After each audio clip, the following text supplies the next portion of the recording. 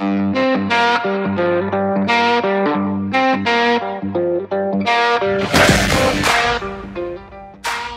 take a coffee break. What is up, Wichita? We are back for the very first episode of 2023. I am Officer Chad Ditch with the Public Information Unit, and I'm here with my awesome co-host, Officer Trevor Macy. Man. Also, you threw me off with the awesome. You know, you're awesome, bro. I just want you to know that. Thank you. I appreciate New year, that. new me. Wow, that's very nice. Do you have a New Year's resolution? No, I just want to hold myself more accountable. So, went to church yesterday, and that was part of the word that was given. So, just holding myself and having somebody hold me more accountable for things. So, Yeah. Got up at 6:20 this morning. Wife was already up making breakfast and stuff, but I was up ready to go by 7:15. There you go. So, and usually it's not that way. Yeah. Usually it's like I'm dragging. It's hard. Yeah. Especially on a Monday. Right. How about you? Mine is really just trying to eat better and then increase my cardio Okay.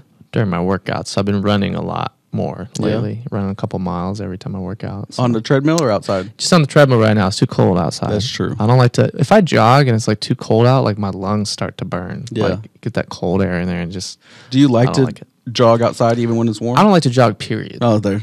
So I this agree with you. is a whole new thing Yeah. for me. But I've gotten up. I've slowly geared up. So I'm at like 2 miles now. I'm gonna try to do 3 miles this week, and then stick with like 3 miles to like my max. Dude, That's what I'm gonna do. I remember in the military one day we ran 6.5 miles. Yeah, no thanks. Longest day of my life No and thanks. longest morning of my life. No thanks. Legs felt like Jello. I was doing the Zab Judah noodle legs. Like Yeah. it's just all over the Just place. like, how do you go out? How do you go on after that? Yeah. You know?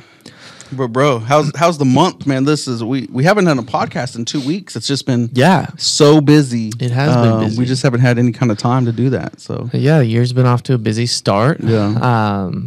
We've got a lot of big things coming up, big things that we're planning. Yeah.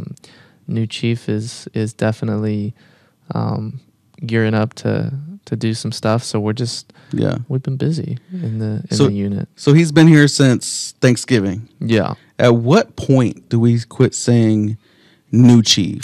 That's You interesting know? you asked that, because at what point do we stop saying New Year too? I mean, like that's Happy true, New yeah. Year, obviously. Is it New end in Year's Day. January for New Year's? I feel like after the first week, Yeah. it's just like It's just old news? It's just the year. Yeah. Like Happy Year That's whatever. I don't know though. That's very valid. If you know the answer, you can always They can comment. Yeah, because we love comments. we do. We do.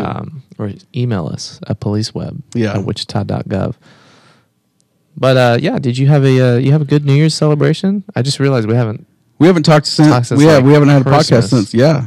So, Yeah, New Year's, I worked part-time. New Year's Eve, came home. My family had already had like little snacks and stuff already made. So, just hung out, celebrated. nice.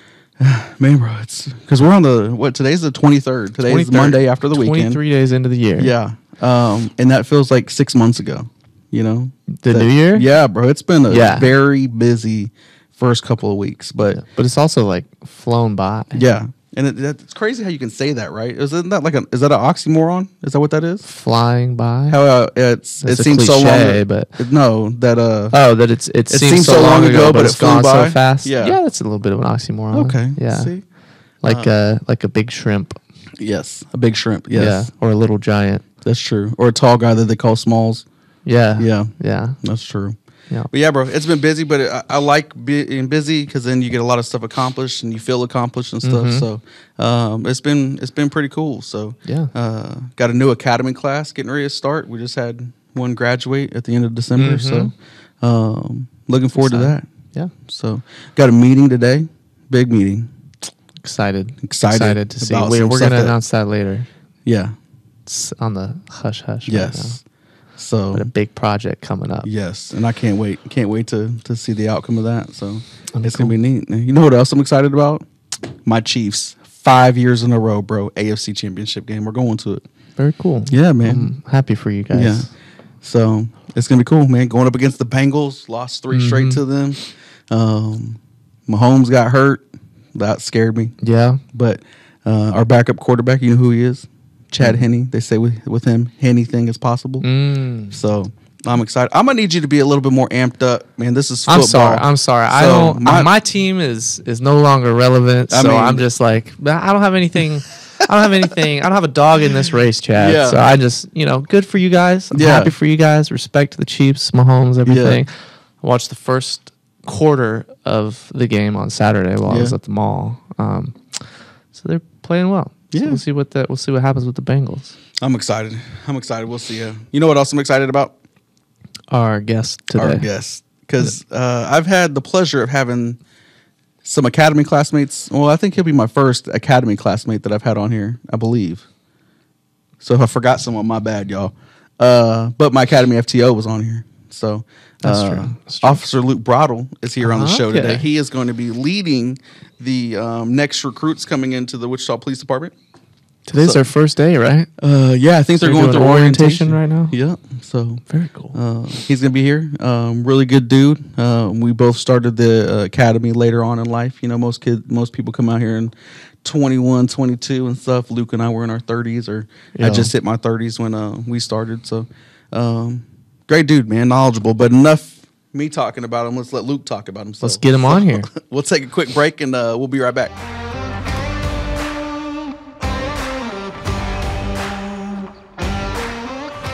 And we are back with Officer Luke Broddle. How you doing today, man? I'm great. How are you?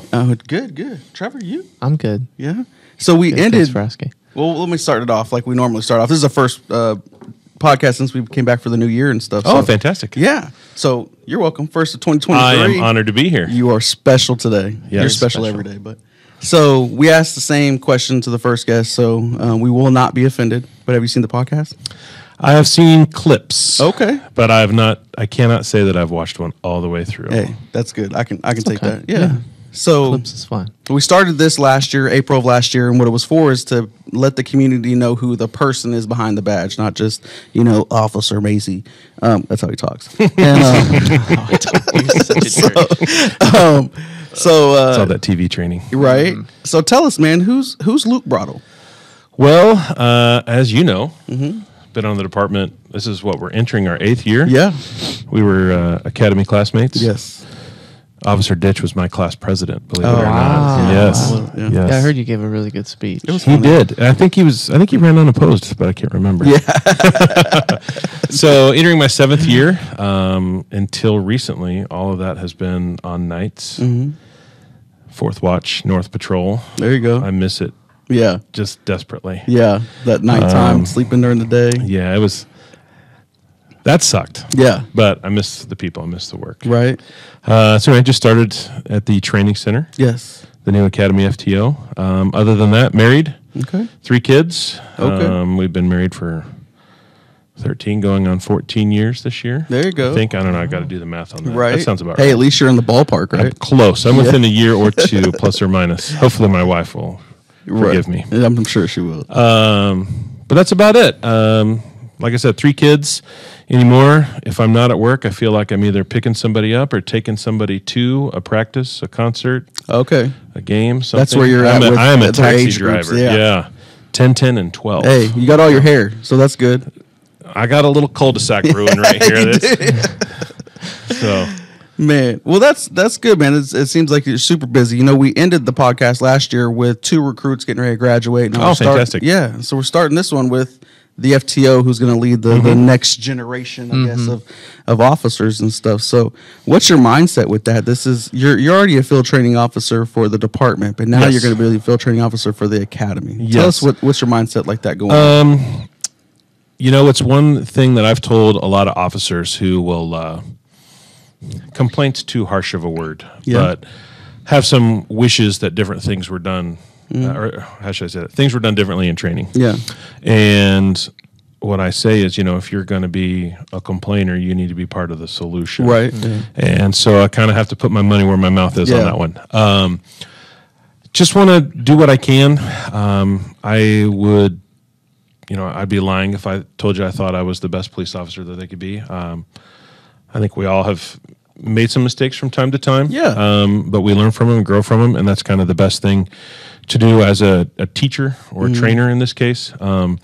help other people learn from your mistakes, so that they don't make the same ones. And I feel like every FTO kind of puts their own little spin on it, molds recruits in a different way, and I'm excited to add mine to it. We have a smaller class than we've had, I think, ever. So I look at that as an opportunity. More. I'm saying a lot more opportunities to be with the recruits, to be with them, and just to kind of teach them. I feel like I've learned a lot from senior officers, even from younger officers at times. And then I've been lucky to work for some great cops as my supervisors, and just to be able to work alongside some living legends. I saw you had Bachman on the podcast. We did. Dirty Harry. Getting to share, he and I shared a beat. He was first shift, I was fourth shift, so he took over when I came in. And so just getting to... By share, do you mean he told you what to do and you said yes, sir? That is exactly what happened. That is exactly what happened. Yeah, that's what you do, though, right? As a rookie cop and stuff, you learn from the senior officers and stuff. I didn't speak for the first year of my career. I sat in the front row, and you remember that. I wasn't exactly boisterous in the academy either. I sat in the front row, kept my mouth shut. We were really senior on nights back then, so it took a while for me to not be low man on the totem pole. So, and you're right though. Looking back, like that's what it was like for me as well. Because I started out west, you've been up north the whole time, but I went west, southeast, and even those first 2 years, it was always, you had a lot of senior officers. I'm talking 10, 15 years and stuff. And now that switch has happened where people are going to day shift, families and stuff. And good for them. They deserve it. But it's nice when we have some senior leadership on nights and stuff to help out with, because some calls are crazy, right? You might have, a domestic violence with some mental health, with an arson, with, all kinds of things. You never know. Especially if there's a full moon out, So you know what? I thought people were lying about the full moon thing. No, but it's so true. It's a thing. It's so true. Yeah, it's 100% the truth. And it don't matter what side of town you're on and stuff either. So, but bro, field training officer. So what made you do that? I mean, when you and I came into the academy class, we were kind of the older ones in the group. Yes, we were. We had a couple that were a little older, but we were pretty up there. What's it like, or why'd you choose to go down that path? Well, like I said earlier, if you ever have a complaint or you think something's a problem, if you're not doing anything about it to fix it, then you're just as much a part of the problem. And not that and that's not to say we have a large problem with training. I don't think we do. But there's always certain things when a rookie comes out. Oh, well, why don't you know how to write this report better, or why don't you know your geography better? Those are the big complaints all the time. So that was my initial motivation is. If not me, somebody else is going to do it, and it may sound a little overconfident, but I feel like I can train our upcoming class as good as anybody. It's weird too, because it's like, we still, and you could tell it's how you're maybe thinking and how I think, is even at 7.5 years on, we don't feel like we know everything, right? We still feel like rookies compared to everybody. So now that we're stepping into this role as the senior people on some calls or some, field training officer of the academy, we don't feel like we're the one that should be here, but at the same time, we feel like we're qualified to be here. Yes. And I think you are definitely one of the people that are qualified to be there. And well, thank you. Anytime, bro. To be able to bring that change and just a new outlook. I mean, that's all it is to bring a new outlook. And like I said, you've been there. You're a dad. I think that brings something different too. So I'm excited, bro. I'm excited to see the change you put into these people's lives. That's kind of my thing. I told some of the recruits today when I met with them for the very first time, the fact is that we have about a 25% attrition rate in the academy. About 25% don't make it for one reason or another. And that's fine. I have a lot of respect for people who realize that this isn't for them. Because it's not for everybody. It's not for everybody. What the lieutenant told me the other day was, many are called, few are chosen. But I would hope that we get all 13 through. I would love to set that record as I'm the first one to actually pass an entire class and be worthy of passing the entire class. I don't want to pass somebody for just numbers' sake. I want to put out the best officers that we can. And that's why I took the spot. I'm excited about it. I've always had somewhat of a teacher's heart. I have come from a long line of teachers in my family. In fact, it was always kind of a joke. My grandfather was Mr. Broddle. He was an English teacher here in USD 259. Okay. I grew up, my dad was a preacher, so he was Reverend Broddle. Yeah. And I kind of had to, like, man, I got to have my own title. I can't be Mr. or Reverend. Right. And so here I am, officer, I guess. Field training officer. There you go. So you could have been president. I guess I took that from you. My bad. No. well, it's okay. I was a squad leader. You were a squad leader, yeah. And the whole time, too, right? No, I was a replacement, actually. Oh, that's right. My bad. See? My squad leader was relieved of his duties. Oh, It happens. Jinx. So, anywhere else that you've been on the department and stuff in 7.5 years? I know you've been north, but any other specialty units that you've done? So like I said, North Patrol my whole career on 4th Watch, which I've loved. I would never have changed that. I think there's something to seeing other parts of the city. Yeah. But I have loved North Side. I have loved the people of North Side, and I don't mean the officers. I mean the actual citizens of North Side. It's a lot of fun. The beat I worked was 44 beat, which was geographically the smallest beat in the city. Okay. So that meant that it was one of the busier beats in the city. Right, yeah. And just coming in contact with all sorts of different folks. Yeah. It's just every day was different. So I wouldn't have changed that for the world. But I also recently, well, I guess not recently, it's been 2 years. I'm on the crisis negotiations Dang, team. it's been 2 years already? Yeah. That's awesome. Just coming up on 2 years. Yeah. Since I took my FBI training. Yeah. So the crisis negotiations team, we used to be called hostage negotiators, SWAT negotiators.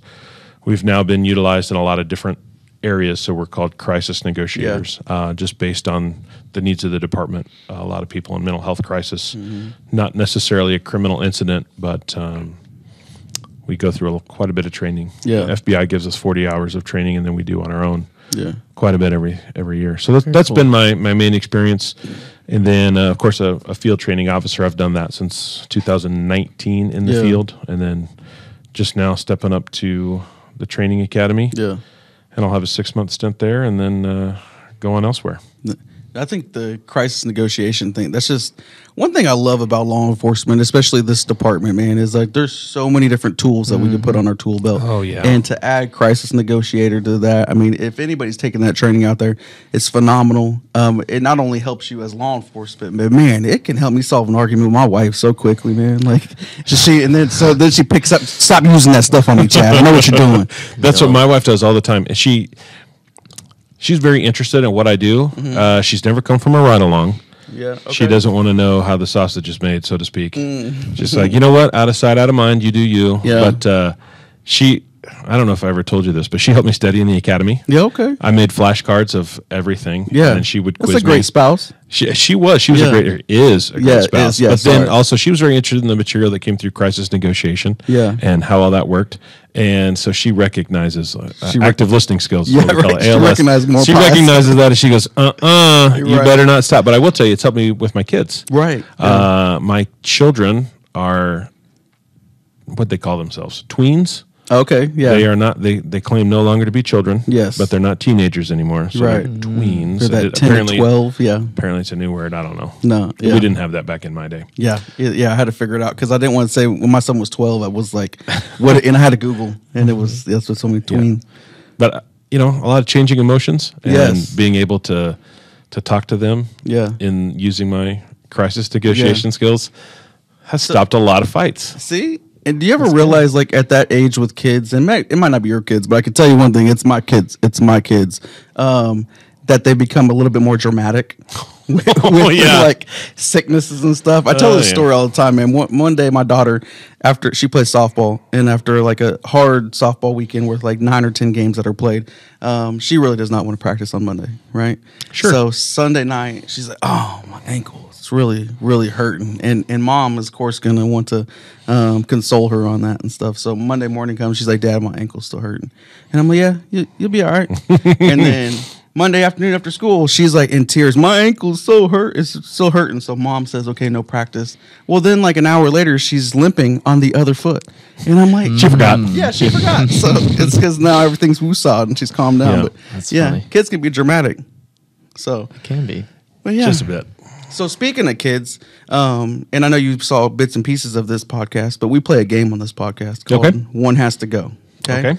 Being that you're a dad, I'm sure you've seen lots of movies and stuff that are like Disney or just kid-friendly movies and stuff. So we took this one back to the 90s and up to date. So these are 4 movies. One's got to go forever, okay? Okay. You got Lion King, Matilda, Toy Story 2, whatever Toy Story, or The Goonies. Which one are you going to get rid of forever? Never existed. Well, I'll be honest. I've never seen Matilda, so that's easy. Are you serious? I'm done with that one. Wow. You've never seen Matilda? I've heard that it's a thing, but I've never seen it. I'm going to need to talk to Reverend Broddle about this situation because, that's something. You should see if your kids have seen it. That's a pretty good movie. It scared me. Are there songs in it? Because they said there's a new one just came out on Netflix. Yeah, That's a musical. This is the Danny DeVito one. This one terrified me as a child. Well, I've not seen either. Yeah. I'm ride or die with Goonies, though. Oh, yeah. That's my A1 since day one. See? I like that. I can't remember. We had somebody on the podcast that never seen Goonies. Oh. I can't remember who it was. I'll probably get rid of Matilda, too. Really? Just because I can't get rid of Lion King, Toy Story, or the Goonies. See, I like all of them, but yes, Matilda's the one that I could go the longest without watching. Really? You know what I mean? Because I haven't seen Matilda in years. Yeah. And I've seen all the others. Like, these are rewatches, like regular rewatches. Yeah. Like Lion King, classic. Toy Story, classic. Oh, Goonies, classic. If either of those are on TV, I'm going to stop and watch them. You're going to stop and watch Toy Story. Yeah, You're absolutely. A liar. You're a liar. You don't think I will? I don't. Well, I don't know how to prove that I will. Here's a real question, though. Have you seen Star Wars? Of course I've seen Star Wars. Chad's never seen it. I have not seen Andor, so don't. I just started. Don't give me any spoilers on that. It's pretty good so far. I don't like it at all. It's just we don't like you. That's not true. I do, but boom. I do. But I never really got into movies or shows that were like extremely unrealistic. So to me, the galaxy far, far away. But I'm also like I don't if you can't tell I don't like to read so like so is it the opening crawl that just turned you off from it? You didn't want to read that much. I go down different routes and I'm just like not paying attention, and before I know it I'm like, how did I get to this exit on the highway kind of thing, you know? So that's just how I am. For why do we call fiction and nonfiction? Why that really always bugs me. I think we talked about it on the podcast before. Like, it's just always been how it is. Yeah, I always got confused. Like nonfiction. Well, fiction comes from the Latin.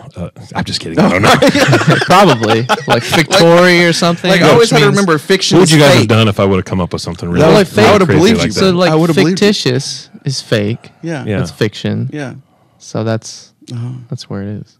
So I want to ask you though, do you think you guys would have chosen him to be your class president if you had known he hadn't seen Star Wars? Like, would that have factored into that decision? Because it was. I'm gonna look back through. It was me and Saint Vrain. We were the ones that were going up for class president. Oh, so you didn't run in opposed? I did not. Oh, okay. Surely Saint They Vrain's made us seen do Star Wars. Henderson made us do a video or do a presentation to the class. Oh, that's right. Yeah. I remember that now. Going back and looking at my class, no offense to any of us that are still here, but I don't know who else would have really been able to do it. Yeah, Saint Vrain would have done good. He's still here, but I don't know. You don't know? So the deal about Saint Vrain is I don't know how many people know this. He worked for me when he was in college. Really? Yeah, in another life. Yeah, we had another job, and I was his boss. No joke. Wow. Yeah. I think you said that, and I just forgot about it. I was still looking at him back as that employee, 21-year-old kid that walked through the door. That's hilarious. Funny. Yeah. So, dude, there's we started with I think 21 or 19, something like that, and there's 10 of us left in our academy class. That's crazy. Yeah. It's just. But then I look at like people like some of our deputy chiefs or captains and stuff that have been on the department for 25 plus years, and they still have like 2 or 3, which is that's amazing. Yeah, to know that. So I don't know. We'll see where find other opportunities. I was gonna say not to put you on the spot, but are you a lifer? Yeah, you gonna get 30 years in? Yeah, I don't know about 30 because I started at 30. So I know that's my problem too. Yeah. I was 35 when we graduated the academy. Yeah. See, I turned 30 at the beginning of the academy. So I don't know. I'll probably make it to 50 or 55. It just depends. So, but I'm also at that stage in the career where you like start thinking about other things afterwards and try to build that legacy and stuff. Mm-hmm. So that way, when you punch out here, you're not like, what do I do next? Because I don't want that. Right. But I think that's the important thing too. Just knowing you a little bit, having a life outside of this. Yeah. And that's going back to the training. That's what I try to impress upon all of the recruits, because, you get some of these officers that come through here and being a cop is all that they have. Oh, or all that they have to their identity. Like it defines them. It's, Because it's still hard though. Look, man, it's still hard. I'll be walking around Walmart or some other place in the city, and I'm like, hey man, I know that guy over there. He's an absconder, and I need to get, like he's absconded from prison, and we need to get this guy back in custody. And my wife's like, "What are you doing?" I'm like, "Nothing. Just okay." And you know, the blinders sometimes got to be put on or something. If it's that serious, obviously you're going to do something. But but yeah, you're right. For the mental health side of it, we talked about it before, but the mental health side, just to have something outside of this and stuff is extremely important. Yeah, you need that woo-saw and so you know, I've actually people laugh at me when I say this, but I worked in sales for like 15 years before I started this job. This job was way less stressful. Right? Yeah. I'm the same way. Yeah. I went through, it's like I would think about my quotas and my numbers all night, every night, on weekends. And you know, I take a vacation day. Yeah. And I think, oh, how much money did I lose today? Because I wasn't there to make whatever sale I needed to. And then here, I unplug. Yeah. You know, people, did you hear about this that happened? No. I sure didn't. Yeah. Because I don't have an email on my phone. When I'll go home, I can woo-saw and things. But yeah, totally get that. And then I became a public information officer, and then the stress went back up. I'm going to say you don't have an off time now, do you? Yeah. Well, we do hopefully on for 3 weeks at a time. But are you guys on? So does one of you on call all 24 hours? So I'm on call right now for this week, and then do you take over Friday? Yeah, I take over Friday. Yeah. And then it'll be you, and then Juan, and then we rotate. But for us, it's almost like it's taking care of the day-to-day, and then also thinking about upcoming projects and stuff, getting information out there. You know, you're kind of like making sure that we highlight the department and everything, and all the great work the officers do. So like that's constantly moving and stuff. And it's just like, remember that day when I worried about why my beat buddy didn't cover that call? I miss those days. Yeah. So if you're out there stressing about that, just know there could be more stress. But yeah, man, I know you're busy, man. I appreciate you taking the time coming out here. I appreciate the invitation. Yeah, it was fun. Yeah, thank you. It was fun. And then hopefully we'll here in 6 months we'll get some of your recruits to come out there and come out, and we'll come out to you and talk about it. So I'm excited. So awesome. Until then, man, we're gonna get a refill, and we'll be right back.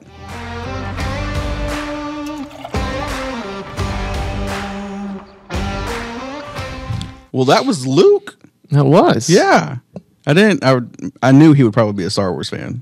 Yeah, so I don't understand how you can continually have these people come on the podcast and tell you that Star Wars is good, or reaffirm that it's good, and then you still refuse to watch it. It's as a 37-year-old in this life, and being a dad, I always teach my kids that never ever succumb to peer pressure, and that's what I'm just trying to continue to teach my family, is that I will never succumb to the likings of Star Wars. That's so how that's going to be. Why should I watch the movies that you recommend then? I didn't. Oh, because you should see them. It's not. Well, you should they're see realistic movies. Star Wars is realistic too. In a galaxy far, far away, it's realistic. Yeah. Do you not like any movies that aren't grounded in reality? Yeah, I think so. Maybe you just said you like Toy Story. That's not reality. Toys can't talk. I mean, that's very... Lion King's not real. Animals can't talk. But they're animated. It's an animated one. Well, it's not real. But it's animated, so that's an obvious. But I'm saying, so like Avatar, not a fan. Well, okay. I didn't like Avatar either because it's literally just Pocahontas in space. Like the plot, literally scene for scene, is like identical. It's I've never watched it. You never watched it? Okay. Yeah. Well, it's got blue people on the front cover, so I'm like, no, not watching. So it's a native tribe that lives on this planet that's all forested. They get invaded by these humans with like advanced technology, and then the human goes to infiltrate the native tribe, ends up falling in love with one of the natives, that is, and fights back against the humans. It's literally Pocahontas in space. Hey, comment if you think it's like Pocahontas. I want to know because I've never seen it. No, I saw it when it first came out. The first one, I haven't seen the second one, and I walked out of the theater. I'm like, this is James Cameron just rewrote Pocahontas. Yeah. It's like, it's not original at all. You know the producer or whatever they're called. The director. Yeah. James Cameron, man. He did Titanic. Okay. I don't remember the director. The Terminator. Yeah. I know those movies. Yeah. So, another movie that's like unrealistic, but I think it could be realistic sometimes? Lord of the Rings. The Truman Show. The Truman Show? Yeah. Yeah, I mean, it's unrealistic, but it's still grounded in reality. Like it has explanations for all of the. Why is it unrealistic, man? You don't think there could be somebody that's like? You just said it's unrealistic. I said, but it's kind of realistic. That's what I said. It's unrealistic. It was grounded in reality, so that it has realistic explanations for all of the unrealistic things. You know what I mean? Yeah. What if it was like that? That's what life was It's like The Matrix. Have you seen The Matrix? I have not. Oh my gosh, Chad. Bro, so like, I recognize the blue and red pill, the term and stuff like that, and it's Agent Smith, right? So yeah, never seen The Matrix, bro. Oh, never seen. So The Matrix. There's no way to prove or disprove that The Matrix isn't or is real. You know what I mean? Okay. So the theory behind The Matrix is that we're all living in a computer simulation. Everything's fake. There's no way to disprove The Matrix. Okay. Unless somebody knows of it. And how many? Isn't it? It's a trilogy, right? Yeah, they just had a new one too, like last year or the year before. Oh, for real? And I didn't watch it. I heard it wasn't great. Is Keanu in that one? Yeah, it's like Matrix Resurrections or something like that. Yeah. It's like a kind of like a I think why I never watched that is when it came out, it was like I think I was a teenager. And then it was one of those ones where like I had to think too much in order to process it. It's really good. But yeah, I like it. But it stands up. What's the Leonardo DiCaprio one? The sleep one. Inception. Yeah, like that was one that you really had to think and process. Oh yeah. But I really enjoyed that one too. Yeah. So you should watch That's Christopher Nolan. He directed that. He did Tenet is another one. It's not as good as Inception, but it's also got like weird time stuff. So it's cool. Well, TV shows started back up. I'm excited about that. So, bro, did you ever watch Criminal Minds? No. Okay. I think we talked about that. Anyway. You cannot say anything about me not watching. Never seen The Matrix, never seen Star Wars, never seen Lord of the Rings. Come on. Okay. So we'll have to make this pact. I'll watch one of my shows or movies, or watch one of your movies if you watch one of mine. Okay. Deal. I need y'all to pick a movie out for Trevor to watch. No, I haven't seen. Yeah, that you haven't seen. No, you'll pick it. You pick it. Okay.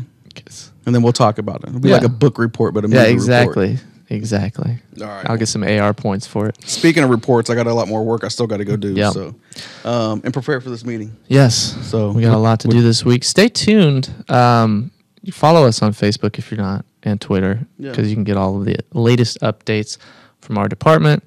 And submit your questions. Speaking of update, I want to give an update real quick because we get a lot of comments on Facebook about I think we've said it before, but why can't we block people? There's specific people that comment all the time, and individuals are always commenting, why haven't we blocked that, and calling us out and stuff. Why can't we block people? Well, because they have a First Amendment right to free speech, and as a government entity, we cannot infringe on a person's right to free speech. Yeah. So we have to allow them to freely express themselves on our public platform. Yes. Now you know. And if they do utilize hate speech or things of that sort. Yeah, if it's criminal, they're threatening people. That's different. That's not protected by the First Amendment. Yeah, and then we'll do something about that.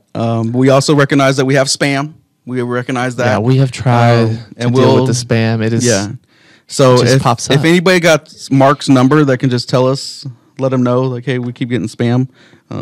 Zuckerberg, thank you. I was like, who are you talking about? Who's like Mark in IT or something? Like, so, but we do try to. I believe people call him the Zuck. The Zuck? Yeah, okay. Zuck. We do try to jump on there as quick as we can to hide those comments and stuff and report them as spam. It's just hard to keep up. Yeah. Because every time we hide one, 3 more pop up. Yeah. So. If somebody knows how, let us know, because I still can't get people to stop calling me about my car's extended warranty. So it's just dedication from them individuals. So you got to be scam aware these days. You do.